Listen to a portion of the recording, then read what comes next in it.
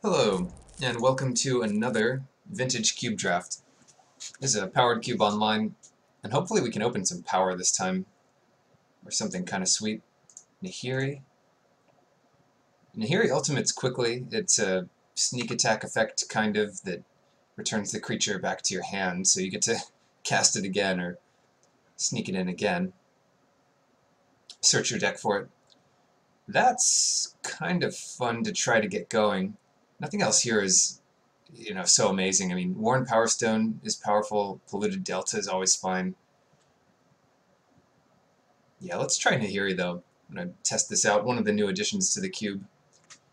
A lot of the cube is similar. I mean, they can't change that much at a time, but anytime a new set comes out, they usually add a few cards, and it does change the flavor of it.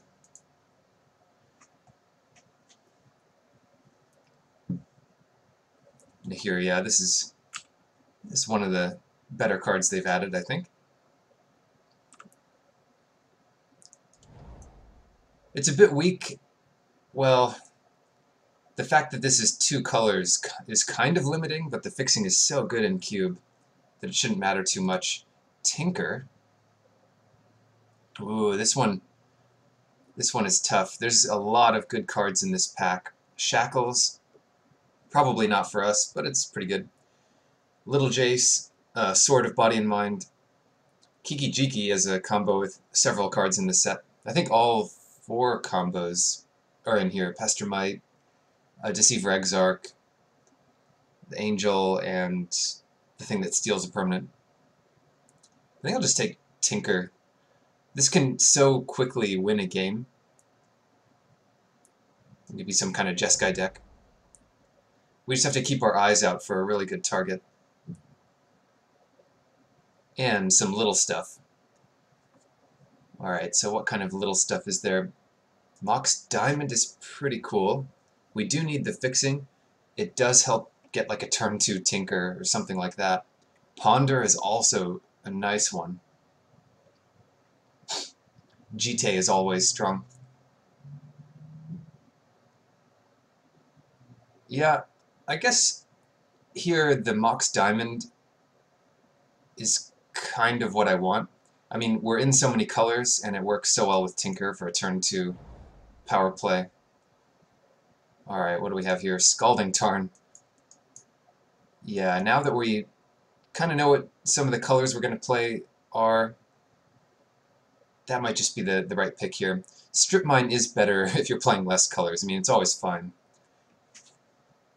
But if it wasn't for Scalding Tarn, I guess we could take Thirst for Knowledge.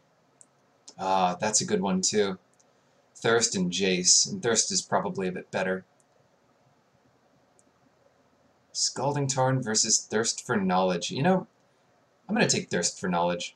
There's some times when, yeah, I mean, the fact that it's instant, all that stuff, pretty strong. Ah, another good pack. Yeah, in Cube you usually find a lot of good packs because there's just a lot of good cards. Enlightened Tutor, Thran Dynamo, and Tameo. We don't really know what we're ramping to with this Thran Dynamo yet. Still, it's a strong card to be taking. But I like Tameo here a bit better.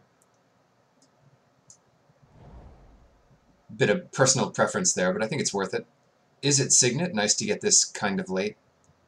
And still, the good build-around cards are here. Mirar's Wake, Reanimate, Show and Tell. I think, is it Signet? Alright, dropping off a little bit on the kinds of cards we're interested in. Some dual lands with black, Riftwing Cloudscape. No artifact synergy in this pack. Rashadan Port, another one, but better for an aggressive deck. I'm just going to take the Cloudscape. It comes in handy in a lot of situations where you wouldn't expect. Oath of Druids. Now that is interesting. We don't really have any creature. Well, we don't have to play the Cloudscape. We don't have that many creatures. So we could take Oath and just play 1 or 2 powerful creatures, and we have Tinker for 1. but I'd rather just get this Orzhov Signet. A little more reliable, and it keeps us, you know, it keeps our deck a little less constricted on what it can play. Dismember is good. Council's Judgment. Yeah, I'll take Dismember. We're going to try to be a combo deck where we win early enough that it won't matter our life loss. Vidalcan Shackles. Here's another good artifact. And we look heavy blue, so it's going to be at its best. Flametongue Kavu, Hymn to Turok to cut it. Mother of Runes, which is nice. I don't know. Probably not playing any card in this pack. The strongest being him, but we're pretty far from being mono black. Or even heavy black.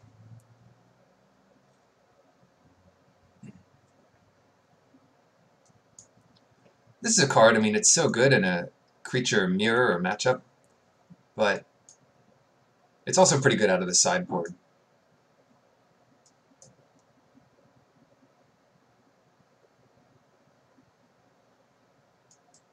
Alright, we could do well with a Tezzeret,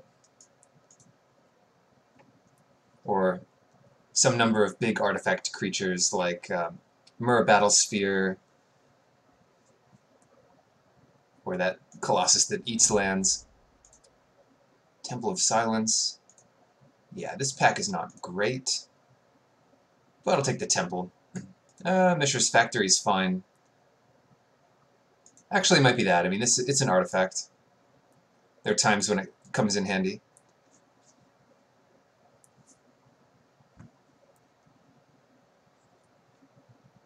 And with a low creature count, you know, it's pretty strong. Alright, Enlightened Tutor. Ooh. One of the rare white cards that helps with an artifact synergy. It's not that rare. I mean, Esper with white is kind of the artifact shard. But we could easily get Vidalcan Shackles against an aggressive deck, or whatever we need.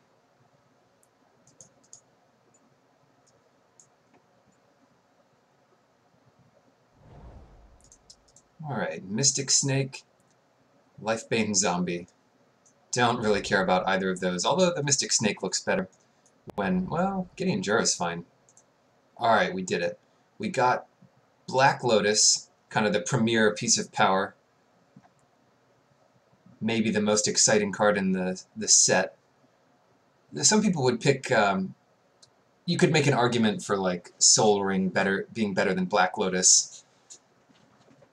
But I'd probably always just pick Black Lotus first because of how iconic it is. And it can't be that wrong. Anyway, in this pack it's far above everything else. So, I mean, you could just turn one Tinker, turn one whatever, Nahiri. Pretty cool. Kind of at its best in a Storm deck, but that's not really what we're doing here. So, what are we doing here? Caracas. No big artifact creature yet. Gush. Gush is interesting, since we'll be playing a lot of islands. Yeah, let's take Gush. I'm kind of in for it. We could even go into some kind of artifact or a Storm deck, even though I'm not like an expert at drafting Storm for sure. Usually mess it up.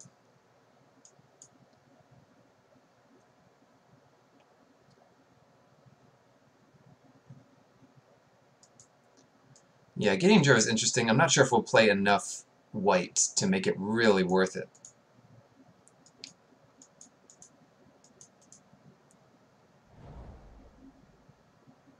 Alright, let's see what we have now. Ral Zarek, interesting in this deck. Ulamog, colorless but not an artifact. If we took the Thran Dynamo, that might be a consideration here, a bigger one.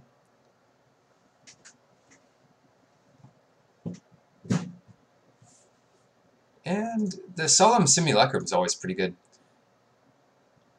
So we could go in different directions here. Frantic Search if we really want to try to do Storm.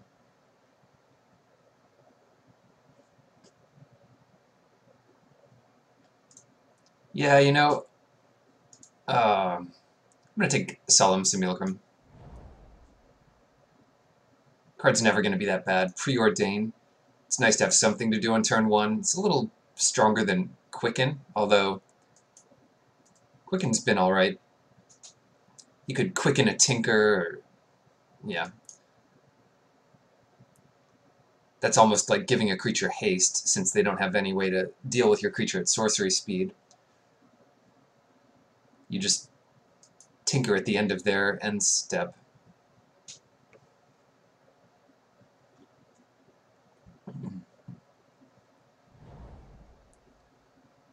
Alright, Mystic Confluence.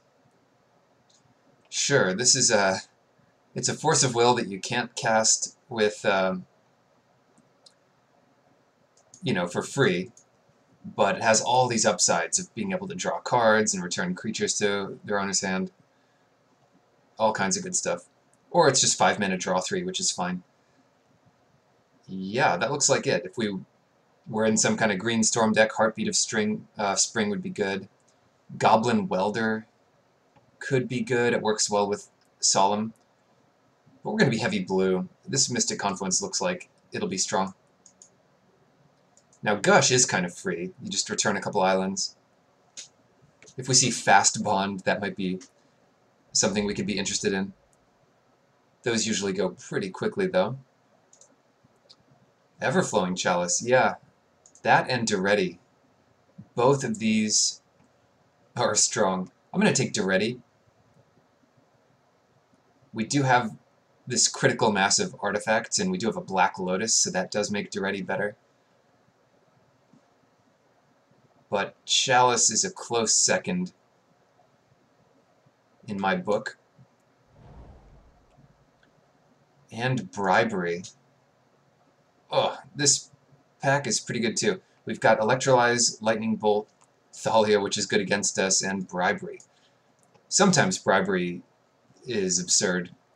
It really just depends on how good your opponent's deck is, or how many ridiculous creatures they're playing. Remand. Yeah, another good one. Remand, Gruul Signet, Young Pyromancer, Planeswalker, Supreme Verdict. Almost all of these cards are considerations for this deck. The red's not that important from the Signet. I mean, it's okay. The Counterspell, however, is an effect I really want access to. Thing in the Ice and Declaration in Stone. Now this removal is pretty hard. It works in a lot of different situations. Pretty good against Pack Rat. Thing in the Ice. We don't have that much. Like, Thing in the Ice doesn't work that well with what we have. I'll just take Declaration. Caracas Wheels. I guess that's a good sign. I mean, this is, you know, it answers a lot. It's kind of in our colors. And Ral Zarek comes back. I do like Ral Zarek. Just, even the Lightning Bolt effect is strong. You can do 2 Lightning Bolts in a row. They usually spend some time focusing on it. And it ramps. Smash. Of these cards, I like this for the sideboard, and it's pretty good against us. And Elspeth. Planeswalkers are still good.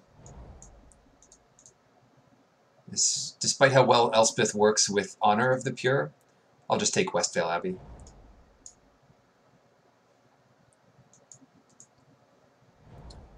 I'll tell you, we have no fixing, and Mox doesn't really help with fixing, but it's still going to be the pick here. As cute as it is to tinker for a Gilded Lotus, I'd rather have, you know, guaranteed value.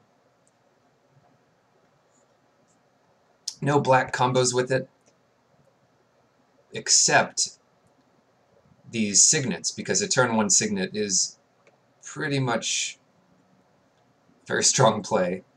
You've got 4 mana on turn 2 with a Mox and a signet. Yeah, and we have a lot of good 4-drops. It's got to be the Mox here. Now we're up to 2 pieces of power. You could probably cut a color. or at least cut some early bits of the color. We haven't been seeing many of these artifact payoff cards. Hopefully they'll start coming.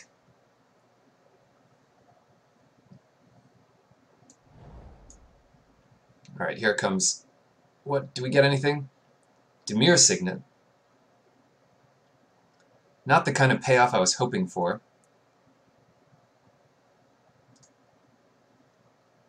I guess it's serviceable. Depending on how controlling we're going to be, Celestial Colonnade might be our win condition. Phantasmal Image, we don't have much that does well with Crucible, right? Not yet. We do kind of need the fixing from the Colonnade. Is it Signet, Orzhov Signet, Demir Signet? This does let us splash black, but we don't have any black cards, so take the Colonnade.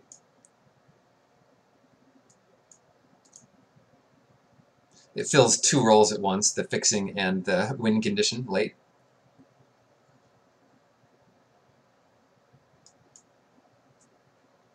Right now, our plan is just to win off of our Planeswalkers somehow. Mishra's Workshop. That is a lot of ramp. But if we look at what we can cast with it, it's not that much right now. It's only a couple Signets, Shackles, and Solemn. So on average, this isn't going to pull its weight, I think. So Mana Leak, on the other hand, that does help out our plan of being control. The faster the format is, the better these conditional removal, conditional counterspells are. Ancient Tomb. Yeah, this is like a mini workshop that works well with everything, not just artifacts. If there was a better card here, I would take it, but I like Ancient Tomb the best out of these.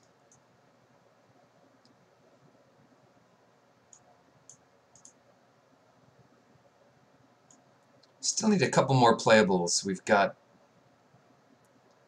let's see, 20 cards over here. And 8 cards here. Lodestone Golem.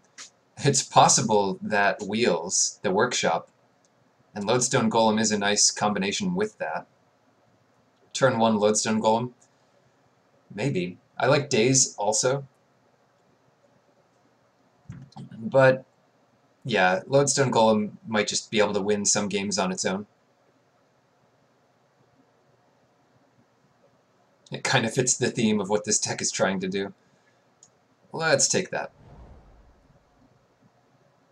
Alright, Elish Norn and Tezzeret.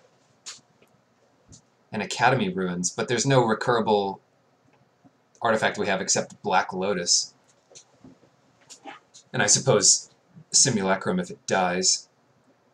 I like Tezzeret here. Does Skullclamp do anything? It does a lot with Elspeth, but once you play Elspeth, you already have an Elspeth in play. If it had more combos, it would be more attractive. So yeah, I like Tezzeret. With enough Signets, you just win the game. And Academy. Still working pretty well with the theme. There's also an Ajani, but I like Academy there. Marsh Flats. We don't have dual lands, so it doesn't really fix mana. Tanglewire. We're not going to wield a workshop. I'd be very surprised. I'll just take Glenalendra. Yeah, although Swords is very nice. And some other ones. Whew, okay. Winter Orb? Actually, I'm going to take that. We have so much that untaps every turn, like the Signet, the Mox, and we have some synergies with just like, what is it? Fetching it, animating it. So yeah, I like it here better than Legionnaire. Sword of War and Peace. How many creatures do we just don't have that many creatures, so the sword isn't that attractive, but Shrine of Burning Rage. There's some inevitability to this. I'll take it. It's not really that exciting, but it's okay, I guess. Relic Warder is good against us.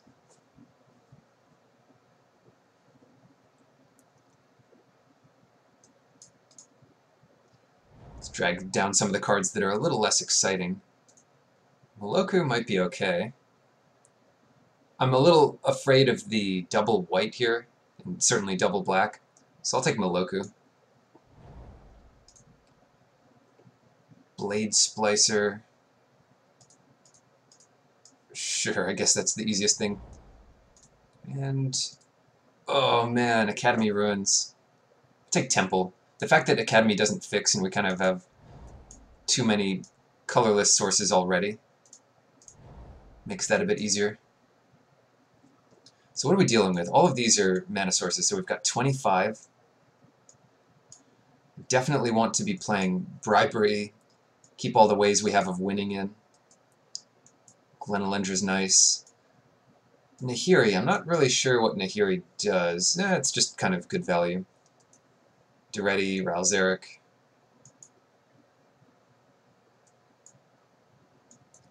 Dismember's a 1-drop. Tinker, I'll leave it in.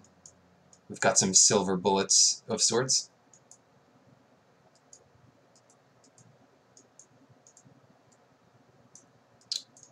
Alright, so that first pass didn't help much. Now we can think about cutting a color entirely. So the easiest one to cut would be white, I guess?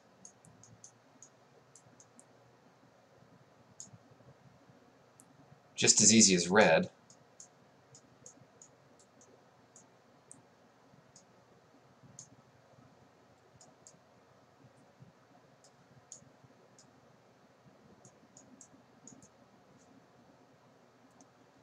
We could cut red and put in Gideon, Blade Splicer, things like that.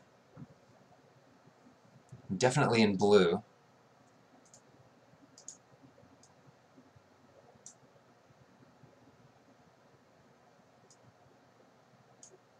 How much does the red do for us?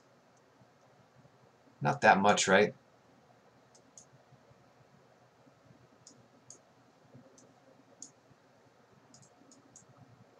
Whereas playing something like Westvale Abbey is good with Elspeth. Gideon Jura wins on its own. We have Caracas and Celestial Colonnade. Yeah, I'll actually cut the red here. I like the red, but it's not so powerful. Like, we didn't get the big creature to get out with Nahiri. We didn't get a big artifact to return with Duretti. Ralzeric's just kind of meh. So that's 23. We have a lot of 5-drops and some ramp. But I still think 17 lands is what we're going to aim for. Moloku. Is that any good? I prefer Cloud Skate, I think. Just because it's so much easier to cast. Cast it early. Alright, so that looks fine. And then we have some... The signets are just good even if you're off color completely. But our signets are on color at least half. Randomly it'll help cast a Dismember. Alright, we've only got 3 white cards, but they're double white, so I kind of want 5 maybe. 12 and 5. At least to begin with. Temple, no, I'm going to cut the Temple.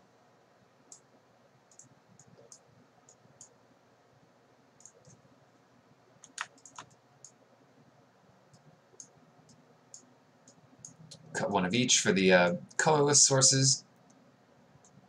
Jet.